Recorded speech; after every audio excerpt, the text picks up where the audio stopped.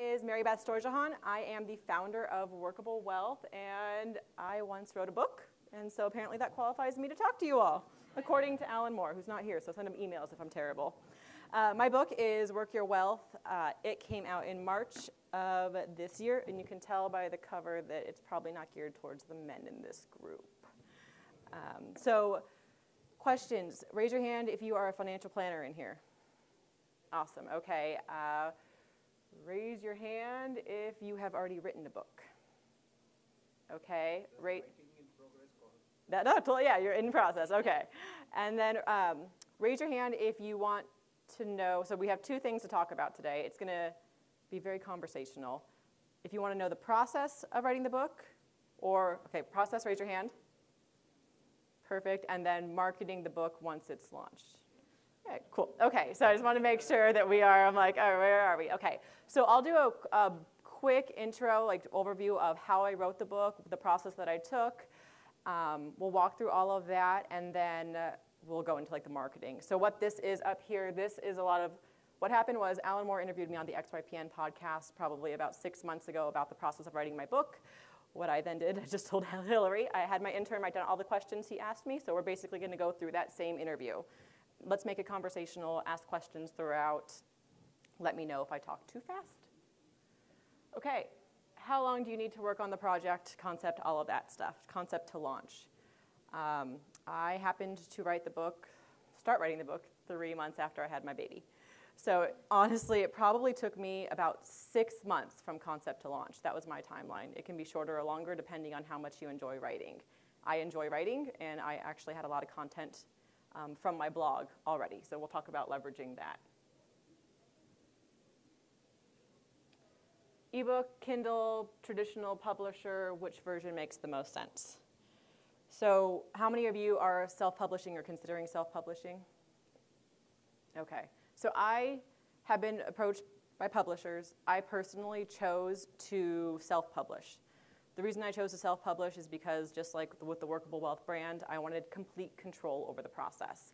I felt that I had a vision. I had this cover in my mind before I even had the book launched. So I didn't want to give that up. And I felt that if I chose to publish through a traditional publisher, I wouldn't necessarily have as much say. While you can self-publish and always choose to go traditional afterwards, I couldn't probably sign with a publisher and then change my mind. So that was my personal decision. It really depends on how much of a hand you want in the process. There are pros and cons to each, but with the way, I think there's a panel later on that is going to debate, traditional versus self-publishing. At this point in time, with the way marketing is in the world, I mean, either way, you're going to have to help to market your book, and you're going to be held accountable to that. So it just depends on where your target audience is. If you think your target audience is in Barnes & Noble, then hey, maybe go the traditional route. Most of my target audience is online, so I had no problem leveraging Facebook groups and social media to help market it.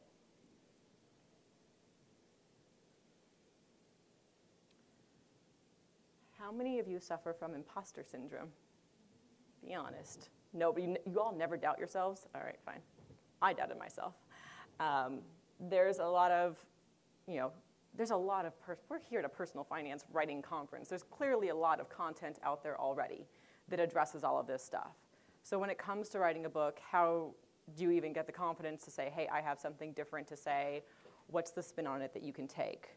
So when you're writing a personal finance book, I think the most important thing is you have to know who your client avatar is. You can't just go out there and say, hey, I'm writing a personal finance book. Even you can't even say I'm writing a personal finance book for women. It just doesn't necessarily even work that way anymore. You need to go in, just like you go into your own business, with your client avatar in mind. So when I wrote Work Your Wealth, I had already started my business. While I work with a lot of Gen Y, millennials, I work with Gen Xers as well. My business had started shifting towards working with creative entrepreneurs.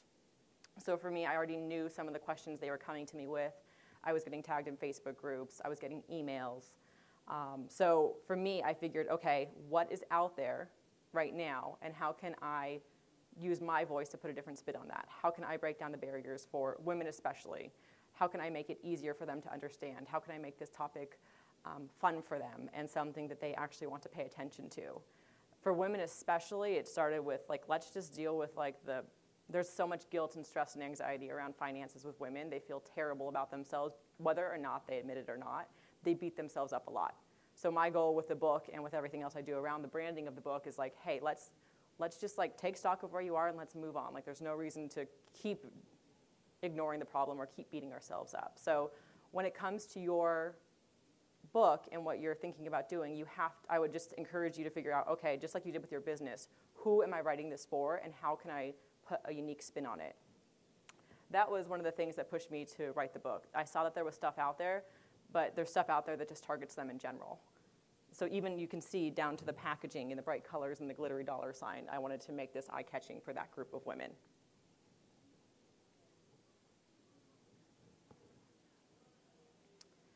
So how does a book factor into my practice? So marketing, the ability to help with prospective clients, and there's a lot of credibility for speaking engagements and consulting gigs. So Workable Wealth has been in practice now. I've been in practice for 3 years. I have client income, I have speaking income, I have writing income. The book came about because with targeting millennials and Gen Y, there's often, yes, there are clients who can pay me. There's quite a few of them as well, but there are also quite a few clients who can't pay me or prospective clients who can't pay me, who aren't actually in the position to work with a financial planner.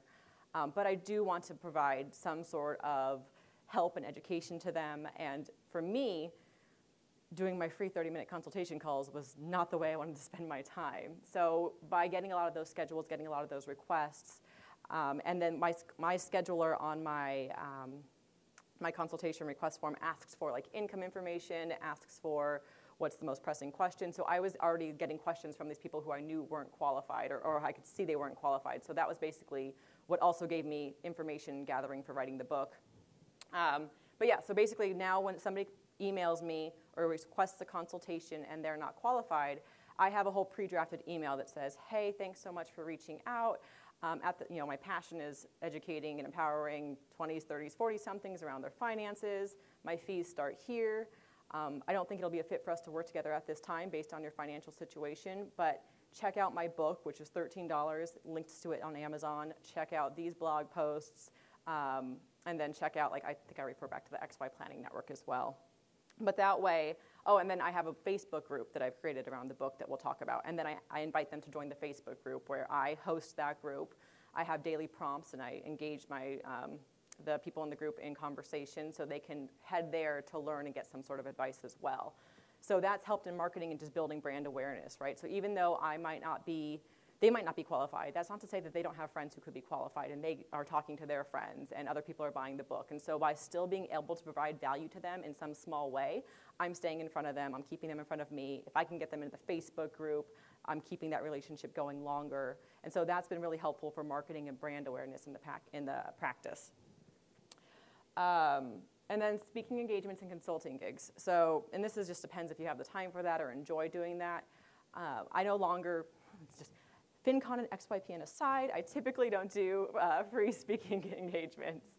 So now when I speak, I only speak to potential clients, groups of potential clients, whether it's women, education, that sort of thing, and I get paid for speaking. And then with that paid speaking fee, I can offer these books at a discounted rate. The book sells for $12.99 on Amazon, but then I can offer them a discounted rate of $5 to $6. Do you charge the individual for the speaking gig, or do you get a sponsor and then they let people in for free? So for the speaking gigs, the organizer of the events will reach out to me and I charge them a flat fee. And then if I have the book, I let them know. With the book now I say, okay, I also have this book if you wanted to purchase it for your attendees. It's up to them to find the sponsors to get the money to pay for the books. It's really, I've spoken to nonprofits for women. I've spoken to other bigger financial institutions have hired me to speak to their clients about different things. It's mostly corporations, I'd say, nonprofits, that sort of thing. I don't do a lot of local, let's hop around to the group and do a lot of that type of thing anymore. Does that make sense? So, HR departments are good too. Reaching out to, if you have, having the book has helped me to create a presentation called Work Your Wealth and Put Your Money Where Your Heart Is. And now I can reach out, if I wanted to, reach out to human resources departments and come to their offices and offer these types of this presentation to their group, and then I can offer them books as well. So HR departments are huge when it comes to education and speaking. Any questions on that?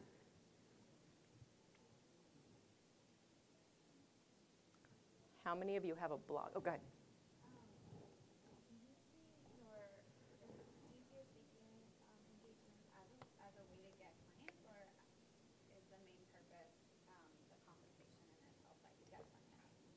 I see my speaking engagements as a way to mostly build brand awareness. To be honest, I use it as like more marketing. So when I speak, typically, I have somebody taking pictures. I'm leveraging it on social media.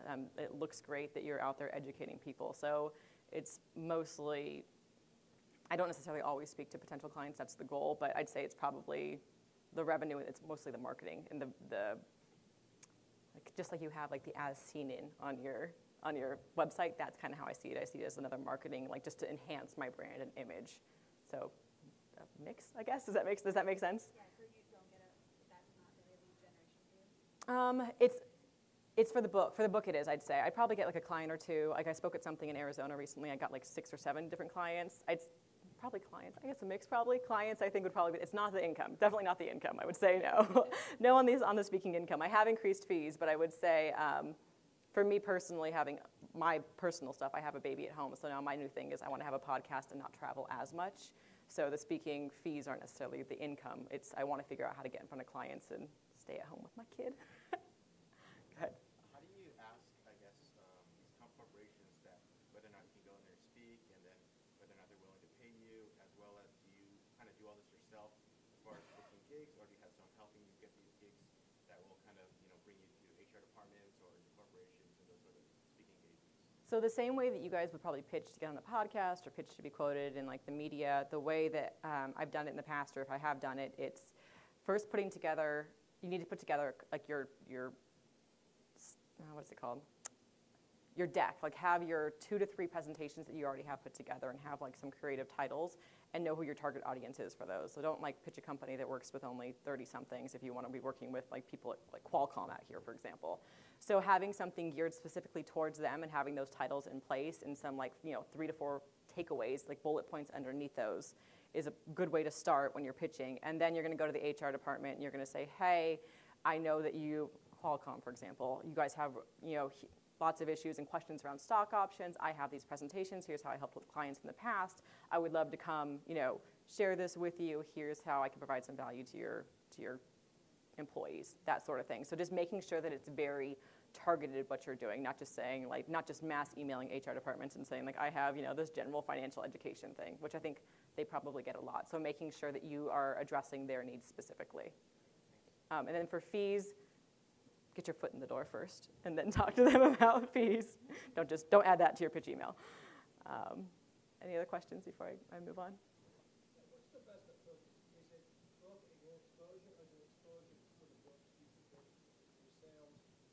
A little bit. So in terms of where you should be before having the book, and so we'll just jump around probably, with your audience. So to be honest, my list when I was launching was probably about 2,000 for my newsletter list, which is peanuts for FinCon, by the way, like tiny, tiny, tiny people. It's big for other people, though, too. So that's where my list was.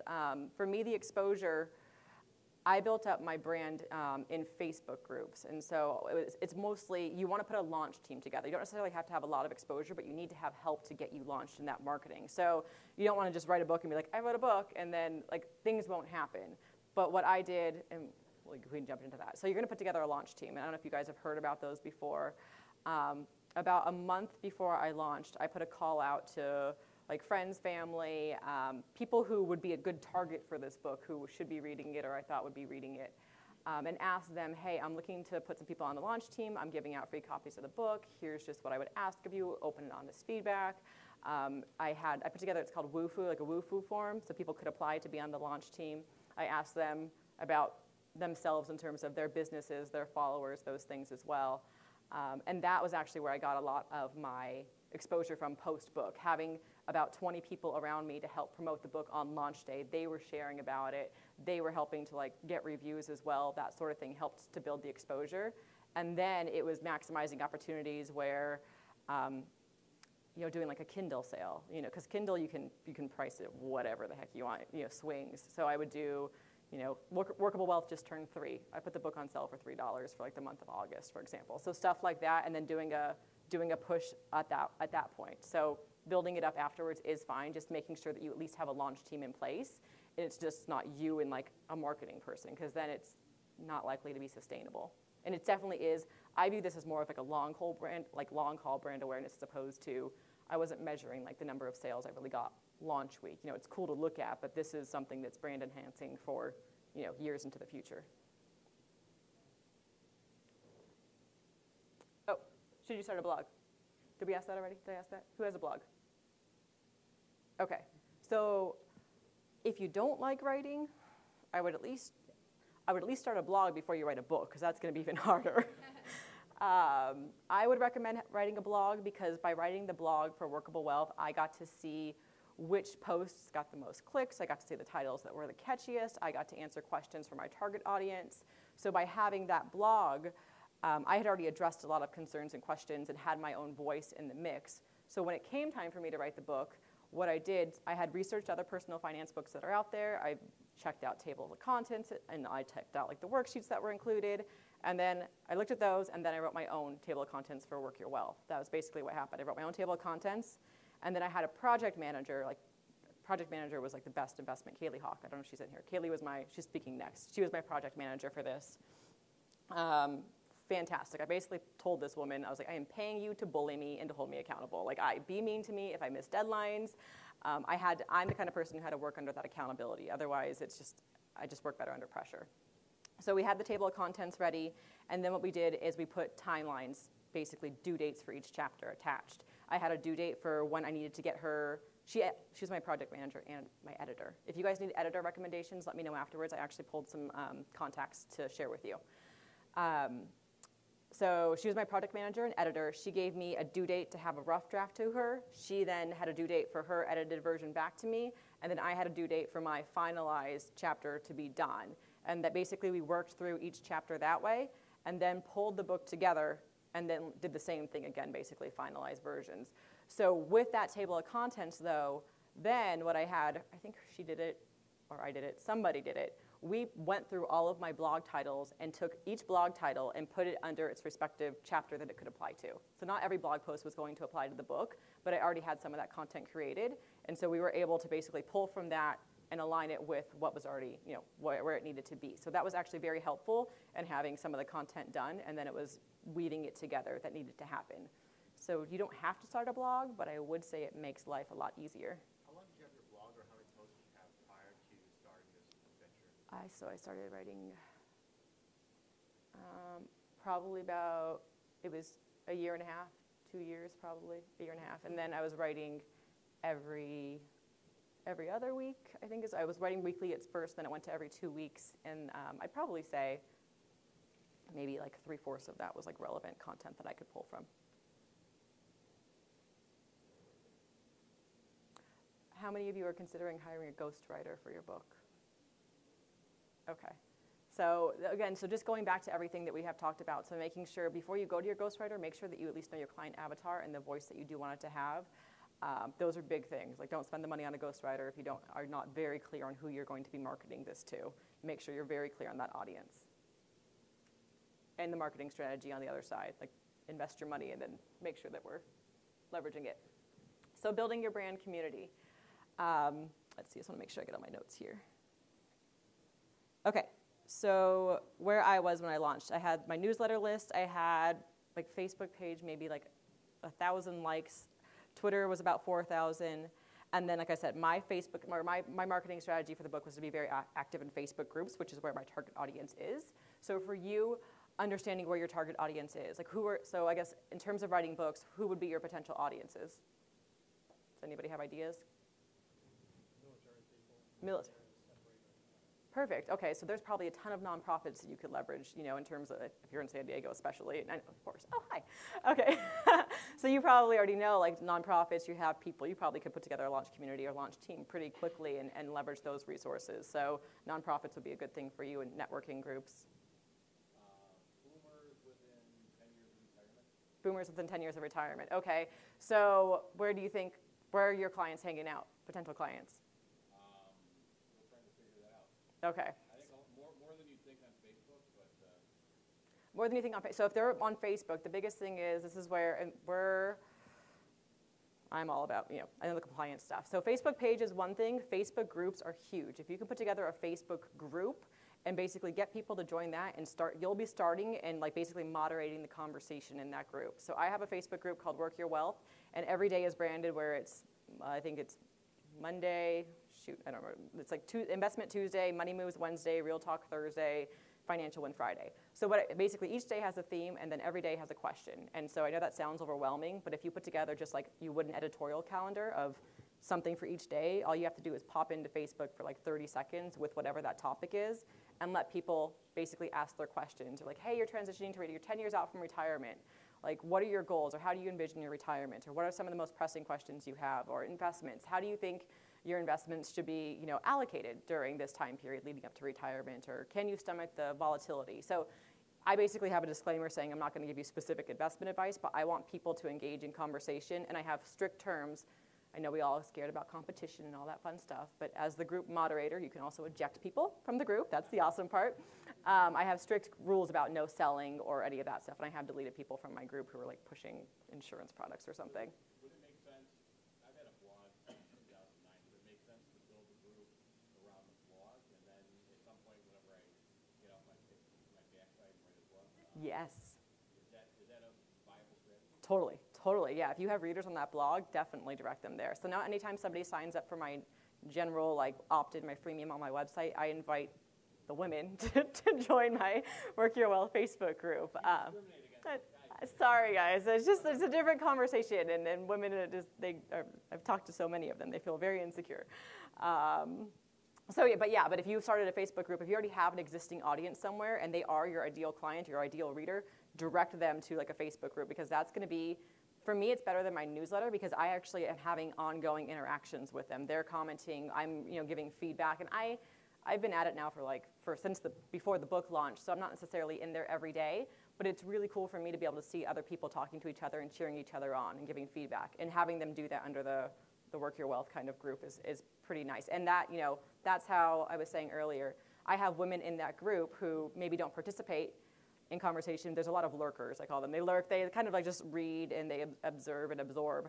But there's a woman in that group who is active in other Facebook groups, and when somebody in another Facebook group asks, do you know a financial planner, she tags me in. I've landed multiple clients from this woman. I know her name only. I can't even send her a thank you note because this woman tags me in, and she's on the prowl in other groups for I don't know what. But so that's like the interesting thing about marketing and brand awareness. Like, you're providing value. I think Brian and Bo talked about this. You're providing value and helping these people in their lives, and they might not be qualified, but they're telling other people about you as well, and that's what really helps with the marketing. The questions? Or go ahead. How do you feel about getting right that first book to that core group that follows you on Facebook, or is it working out to say? So limiting it, you want to limit like who you're giving it away to, basically. So that's why I created the launch team. It wasn't necessarily, they basically, I'm happy to give this book to you for free if you give me some feedback. And so there was kind of some give and take there, and I knew they were invested. They were interested in the book. They wanted to read it. They were invested in making that financial change in their life, as opposed to saying, here, have a book for you, book for you, book for you, because I couldn't be sure that those were the people who would take action on it or actually read it. So I think on the front end, I had about 20 people in the launch book and on the launch team, but I had this woo form thing where people could apply to be on the launch team, or I'd put things in the Facebook group saying, hey, I'm putting together this group, let me know if you want to join. So people dropped in their email addresses. I had my admin person at the time put together a whole list, and so what happens is I picked 20 people for the launch team. Everybody else, I didn't want to just like drop them into the newsletter list because I felt like that's not nice, don't do that. But I offered them the first 2 chapters of the book for free if they signed up through like a lead pages opt-in, basically. So I got them to opt into the book for some of the free chapters that way and thanked them for their interest. And then they were then on like the book update list. Was your launch team also, were there anyone in there that you wanted to do a review for the book for Amazon purposes? Yes. There were people in there that I asked for reviews. And so Amazon basically, but there was no like, you get this book for free, blah, blah, blah. Basically, if you enjoyed the book and feel so compelled, please leave a review. Amazon. Go ahead. Did you read the review? Or what was the process of getting them to do the review and then posting it to Amazon? So I was getting feedback throughout, like the leading up to it, of like, you know, what's the takeaways? Is there anything missing? How is the tone of the book? Do you feel like this is bite-sized and actionable? These were the questions I was asking of the readers. So I was already interacting with them, and then I was keeping them in the loop of like, okay, we're T-minus X days to launch day, a week out, here's launch day, here's what I'm going to ask of you. Here's some, my marketing person put together a whole basically swipe file for launch. Basically says like, here's the tweets that you can post out, here's the text that you can share on social media. So I was sharing those things with them leading up for the launch day. And then on launch day, I basically said, hey, thanks so much for your help. Now's the time. If you feel so compelled, please leave a review. So I just asked them for reviews. I assumed they wouldn't say that it sucked after they'd been invested in the process. But you know, that's part of it with Amazon. I can tell you, I think I only have, for reviews, the reviews aren't necessarily a huge thing, again, because this is like, we're building our practices around this. So I'm not looking to get like 1,000 reviews on my book. And I think I probably have like, I had 50, Amazon wiped a bunch of them. I don't know the Amazon, I'm still learning that, to be honest. Somebody else can tell you guys about what's okay and what's not okay for Amazon reviews. I know they wiped some that were totally okay. Your friends and family, if you have shipped anything, when you publish through Kindle, it's attached to your own Amazon. So your personal Amazon stuff. So basically, if you've shipped your mom or your best friend or your brother something, they can't leave a review for you. They will delete it. They know who your mom, your best friend, and your brother is. So if you've shipped anything, just so you know, I've learned that. And your mother-in-law. So there's those two. So just be aware that like it has to be legit type stuff. And even if it's like other financial planners, yeah, I don't know. I have people who are like, oh, I worked with Mary Beth forever, and this is great for this group, and they left it there. I don't know. So I can't figure out the Amazon thing. But for review-wise, okay, so other things. Review-wise, Kindle, you can manage the pricing. I did CreateSpaces when you do the print. So just quick takeaways I forgot to mention. This is published through CreateSpace. You have the option of them assigning you an ISBN number, or you can pay $10 for yours. Pay $10 for yours. I was taught this by my book cover designer. Otherwise, it's going to say published like through CreateSpace on the back of it or whatever. So just spend the $10 so that you can have your own branded thing fully. Yeah, so with Kindle, though, they give you the option of basically doing like a book match program, or people who are enrolled in the Kindle, whatever, pay the monthly fee, they can get your book for free. That is sometimes a strategy for people to like get eyes on the book, but just know that's being offered to everybody who is like not your target audience. So I think I chose to do it for 3 months, which was like fine. But from the reviews that I read for the program, it's going out there to anybody and everybody. So if you have like if I have a 75-year-old reading my book, they're probably going to be like, not for me, and they might not have like the best things to say about it. So know that when you open it up like that, you're no longer just targeting your ideal audience, you're targeting everybody and anybody, and there's going to be people who are probably not happy with it, and those people could leave reviews. Even though they paid you $0, I think you make like 30 cents off of it or whatever, but you then have a bad review. What does CreateSpace do again? CreateSpace is where you can actually self-publish and get the print book. Kindle is going to be the online. So when you create this, you'll hire a book designer for you who will do, my designer did my book cover and she designed my interior. You can do, 99 Designs does stuff like this. I chose to leverage, again, I'm big in Facebook groups. I put a call out, interviewed people, wanted to make sure they knew what they were doing, and I chose my designer and opted to use her also for the interior. So that process actually took much longer than I thought.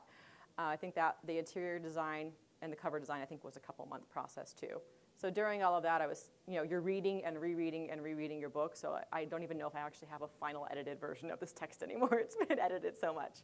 So keep that in mind. And the good thing about self-publishing is ultimately you can go in there and edit it at any time, because this book is printed on demand. When somebody orders it, then it goes out. I don't have like a stockpile sitting somewhere. So I basically wrote my starter book. So it's kind of like just get a book out there. It's a very long tail subject, but I think I've done a lot of what you did, but I did not hire any of that stuff out, just because I was more focused on learning the process, and I didn't want to blow a bunch of money on something that was a long tail subject. Now that I've got an idea for another book, I'm trying to think of how much I should properly budget to have the right stuff professionalized, and then the stuff that I would do myself. What would you kind of like give a rough? I think it was about between $2,000 and $2,500 for the book design, the book interior, the interior design, and the editing and the project management. So if you are like good on like writing and all of that stuff yourself, you don't need an accountability partner like I did. You could probably get by. I think I probably paid her. I think I paid like $400 or $500 for the cover and the back cover design, and I think the interior she charged me hourly. That might have been about $700 or $800. But the edit, okay. When you're doing the self-publishing, when you do the editing for the print on demand, are you getting a different version number for the book that's getting published at that time versus a pre-published book? No, it's just you can re-edit the same PDF, and you're just re-uploading basically a new PDF in there. Do you also have an ebook? Is it a good idea to have an ebook versus the actual print? Yeah, this is available in the ebook form. Is that what you mean? Like, so that you can get this online in ebook, or you can get it print. There's both options available. So, so I was just saying, for example, I was talking to Hillary. Sorry, Hillary, I've thrown your name out like 12 times since we were just talking. So a friend of mine just linked to my book in her newsletter, and then somebody else had mentioned my book like when it launched in March, and that article got picked up again in the past 24 hours. I've sold like 40 books, half via Kindle, half via print. So definitely have book. Kindle, start Kindle. I think print is nice because some people just, especially for personal finance, they want to highlight it and check things off.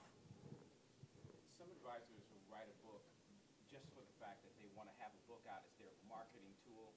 They have no intention on trying to sell it massively. And other advisors want that book to be New York Times bestseller. What was your mindset, and how do you feel about each of those strategies? The other side. I basically wanted to have as a marketing strategy. I'm not looking to be a New York Times bestseller. If that happens out of the great down the road for my third or fourth book.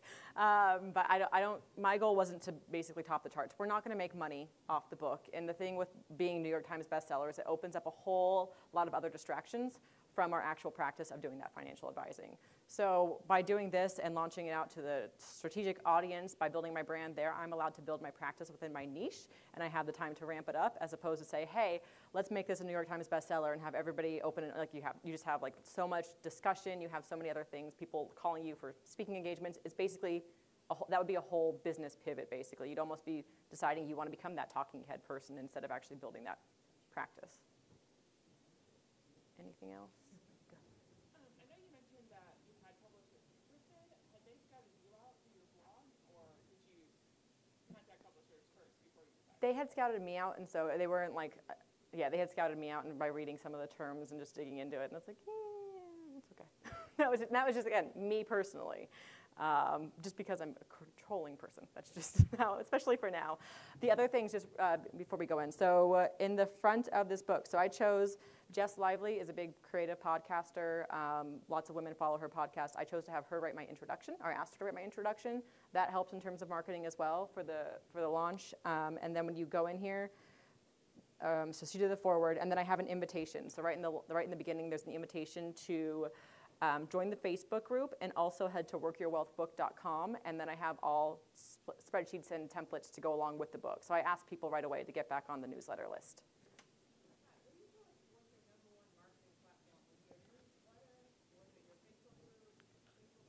It was other people's Facebook groups, to be honest, leading up to the launch, because by being in those Facebook groups, just for my business in general, becoming the go-to financial planner, the founders of some of those bigger groups have become, friends or people I've chatted with on the phone. So they are more than willing to promote my book to their audience. So one of the people bought my book for all of the people in her course, basically, bought a Kindle version.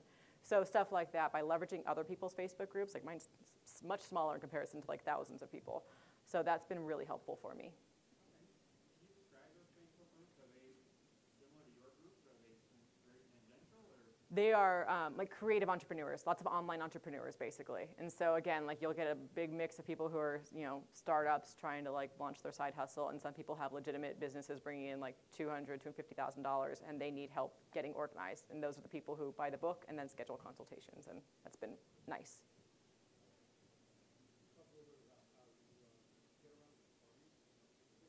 Compliance?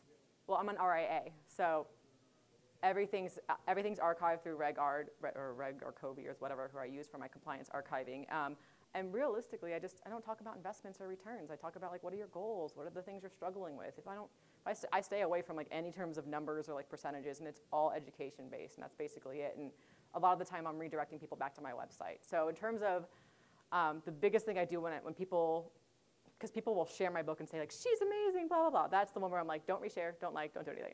I freeze there and I'm like, and I don't do anything with those, but otherwise everything's archived until I'm told I can't educate people. That's kind of how I look at it. So I just try not to be too scared. I feel like I'm not doing anything unethical, and it's general financial planning concepts and topics that we're talking about. It's not like I'm guaranteeing anybody that they're gonna, I don't even say like you're gonna pay off $10,000 of debt. There's no guarantees. I say at the end of this book, this is great, I gave you the information, but you still have to take action.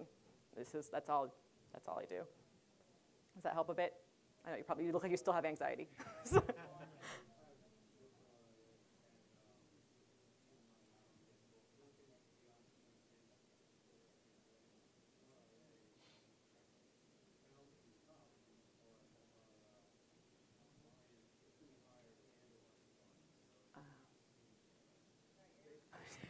So can I say that up here? To start your own? Yeah, is that a... I've been in a couple RIAs, and the SEC regulations would argue, like, you probably won't get in trouble for it, but, I'm from the same place where I blog, and it's a huge issue with compliance anytime I do anything, and I absolutely can't breathe my blog. I can't even mention that happening. So the other thing is, so my Facebook, everything is moderated under my stuff personally as well, so that's like another, business versus I can't be much help there. I feel like just dip your toe in the water and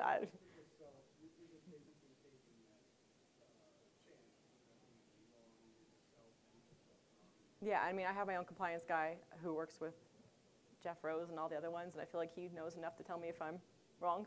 That's basically it. So I have my own compliance person who basically, I run everything by him. So the biggest thing that I have found now is this, if you're an RIA, should probably run through a separate business. Like my income coming from this and speaking, those should be in a separate entity.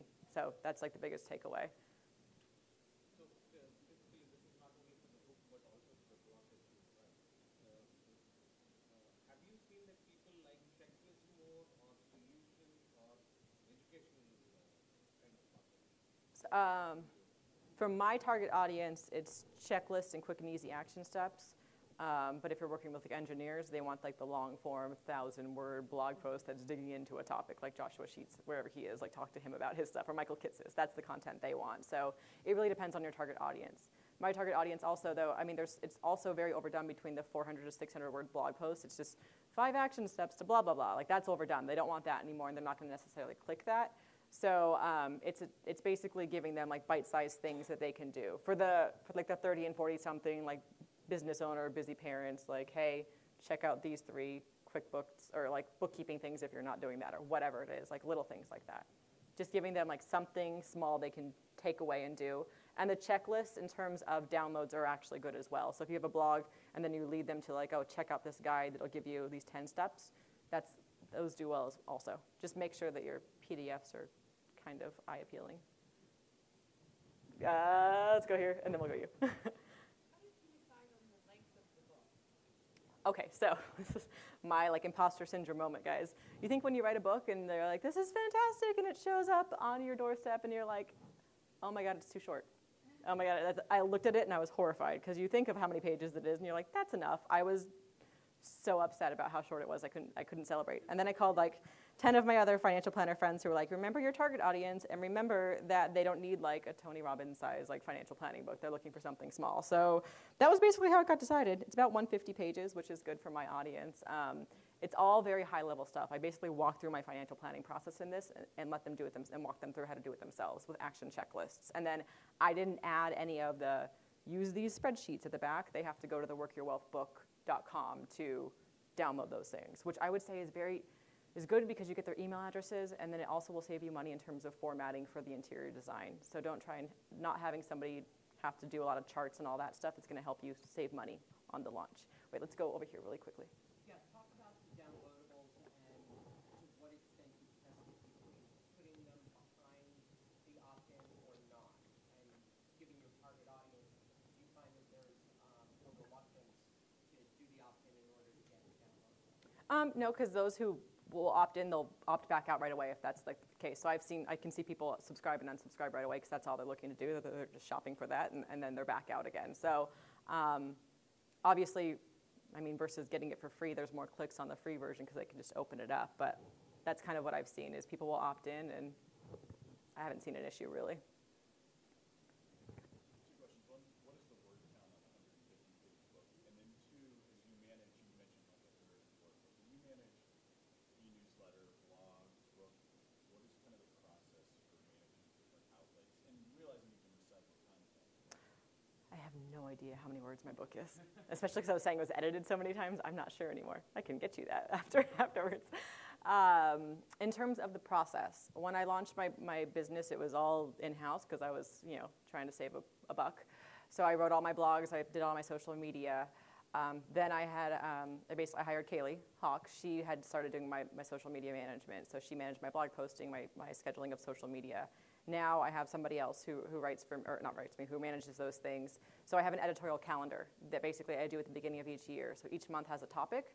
I write a blog post every 2 weeks that goes with that topic, and there's social media tweets that are basically scheduled out ahead of time as well that go along with that. So then my marketing director, assistant person, she goes in and plugs that all in at the first of each month. So that's all basically streamlined.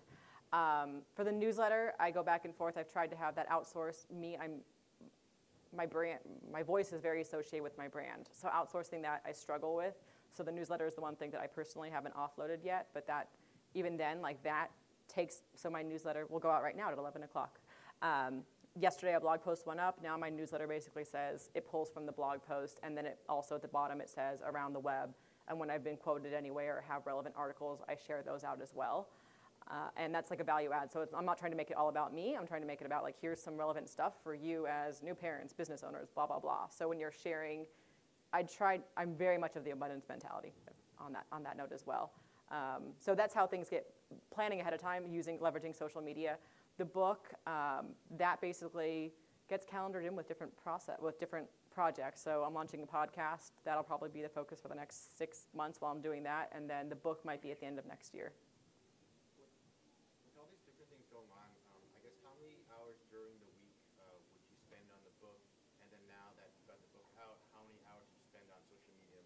Management, I know you have an assistant, but how much hours a day do you actually focus on this stuff right now? So when I launched the book, I said this in the beginning, I had just had a baby, and I had actually prepped my clients that I was not going to be available for X period of time. So that kind of became, and the baby slept a lot in the beginning, and I should have slept.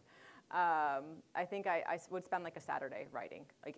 All day Saturday would be my writing. I think those were my writing days, and that was all the time. Now that everything is launched, now I really just do if I get contacted for speaking, I'll push it out. I don't necessarily even solicit that much speaking. And then I'll do a discount for whatever reason, through the end of the month. I'll do a year-end type of thing probably. And last month I did the $3. So that goes out in the newsletter, on Facebook, and those sort of things as well. And that's really all the things I do. Facebook, the groups, I've unfollowed most groups. In terms of alerts, I'll spend maybe 10 minutes a day in my Facebook group, if I even actually get in there. I've been at conferences all week, and I just make sure I put that out there, hey, I'm gone. And I have my marketing director log in under me, and she'll post some stuff too, the little prompts, she'll post those. And then, what was I going to say? I forgot. Oh, most of my time is on Instagram trying to figure that out. That is where my social media stuff is. I'm trying to build my audience there because that is where my target audience is. So it's awful trying to do really pretty pictures and quotes. So that's where there's.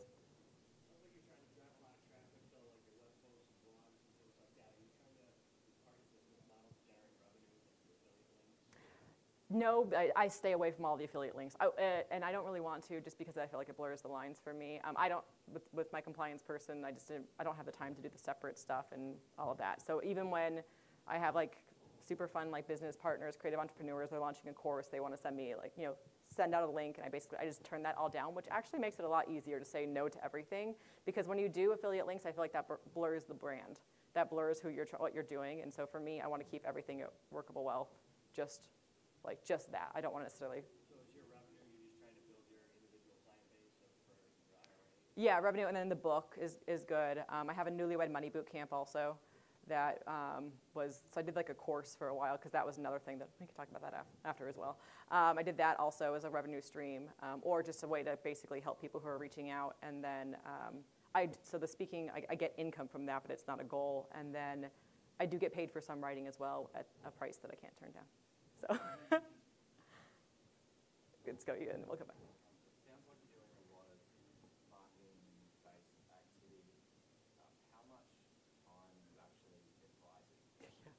I know, I was like, this sounds like I'm doing, so a lot of this stuff is streamlined. Like a lot, so this, like, even like being here today, I typically don't talk to advisors anymore, or not, I love you guys. I don't do as much of like the talking to advisor audiences because my time is spent with client stuff. So a lot of the marketing is very streamlined. I probably say I spend like, especially now, like 40 hours a week doing the advising, and other stuff is, I'm in a season, I call it a season of like hustle. So 40 hours a week goes to client and advising.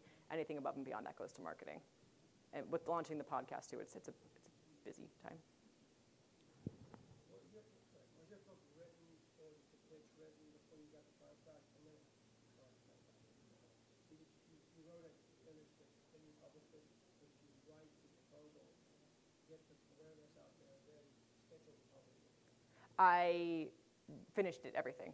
Because I had the feedback on the blogs, and I had the feedback from those people who were trying to schedule consultations, and I knew I had already had existing clients and questions that were commonly asked. So I wrote it based off of those things, and then I asked for feedback. So it was basically done, and then I put it out there to see is there anything missing really. And I was getting feedback kind of through the writing process, but I just jumped in. I didn't wait to say like, hey, would this topic be, because realistically I already knew there was a need for it and a different voice for it. So I didn't want, because you're going to get a lot of people like, no, you're going to get so much feedback if you're asking for like, hey, does this idea work? Like, who would you have to figure out, like, you have to ask like 5 people only, limit your feedback from people if you're doing a proposal. Like, don't just put it out there to like a blanket 2,000 people, I'm writing a book, like, what do you think? Because I think you'll get so much information, you'll end up paralyzed by just like what to do with that. Does that make sense?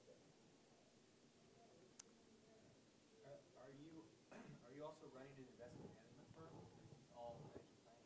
So I do financial, sorry, I just want to make sure I'm good on time. We have 10 minutes. I do financial planning. I just started doing AUM again this year. So that's all, it's all just ramping up again. That'll take some time. Yeah, exactly. So my fees have just, ever since, I launched Workable Wealth because I was in the traditional firm, couldn't really do what I wanted to do, couldn't work with the target that I wanted to work with, started doing the monthly retainer model, got busy, and you increase your fees over time. So I bumped that up. And now what I do also as part of it, I do financial planning, and I do financial business coaching as well. Because a lot of my clients are entrepreneurs and trying to grow their businesses. So that's become something different.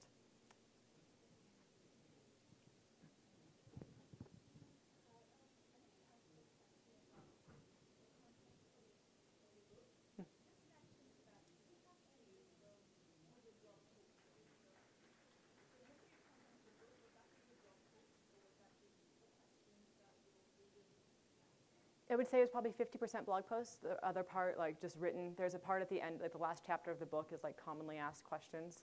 And so I did that like as like a wrap up, like here's like, should you buy a house or pay down student loan debt, or like those sort of things. Like, so I did that as like a wrap up chapter for like some of the common questions, and then 50% of the rest of the book, or 50% of the book as a whole was probably blog post, and then stuff written in between, weaving it together, pulling relevant statistics, making sure that like, I also tried to include, like you change the name, but just like stories of, adding in those experiences of people that you've talked to, or like things, whether they make 50,000 or 300,000, they could still be in tons of debt, so you're not alone. Like those are the things that I weaved those in to make it relevant as opposed to just like, here's your 5 steps.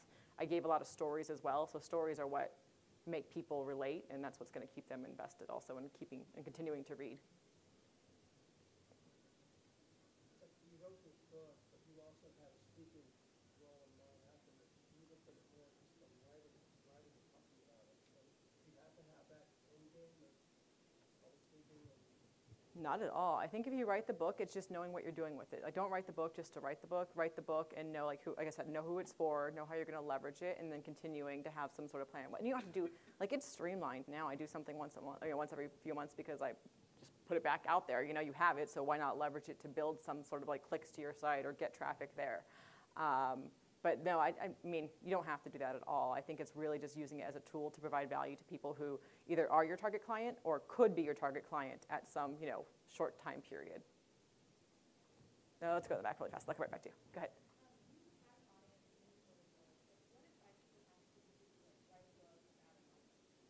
So writing the book without an audience, I think, like I said earlier, I think just having your launch team in place. You don't necessarily have to have like that audience, but having like your client avatar and finding those people. So you don't have to have 2,000 or 200. Who are those 20 people who will help you to promote it and are on your team and are a fan of what you do? And if you don't have those, I would start there first, of finding those people who are supportive of you and a supportive network, and then go into writing the book. Because you want to make sure you at least have those people who can give you open and honest feedback and who are willing to, as opposed to just like hunkering down, writing the book, and not having any insider feedback on it. So I think just starting with the launch team, you can start, starting there is the place to start. And then again, it's over time, it builds brand awareness. So my brand has definitely grown from it. My brand, I started off in one area, and now I have speaking in more stuff as well. And that's basically, but I don't think you have to start with the audience. I would just start with figuring out who your launch team could be. There was another question. I don't know. Oh, there, sorry. Do you think you'll still self-publish your next book, or now that you have more clout, can you have more control over the content if you went with the publisher? I don't know. So my biggest thing is like, so I am a big marketing and like visually appealing person. So my only thing is if I did the traditional, I would just I need the cover design stuff. I just think that's a big part of it, like for the packaging. And I've seen and heard so many horror stories of like just what other people are experiencing and what, and not having control over that. So I'm torn. I don't necessarily think I need to do the traditional. Would it be cool for like if I wanted to again be a talking head? Yes. But if I can keep self-publishing and providing value to the people that I want to work with, I feel like it's probably less pressure that way for me anyways. I'd rather just keep control of it. Did you have more slides? I probably did. Yeah, we were on 7. I had like 20 guys, but we talked through everything. Write a book, some content, next steps. We talked about that. Imposter syndrome. Organize the book. Who should you focus on? Should you make a business plan for your book? Yes, probably. That's just like, again, like so my project management stuff went from writing the book through like the marketing and launch of the book too. So my timeline went through all of that. So when you're starting out, figure out what your end date is and then add in like a month or 2 for the launch strategy as well. So creating some sort of plan around that and knowing, again, 1 minute. Okay. All right. I think we're done. We have to wrap up. Okay. Oh, let's come up afterwards. We can chat. Okay.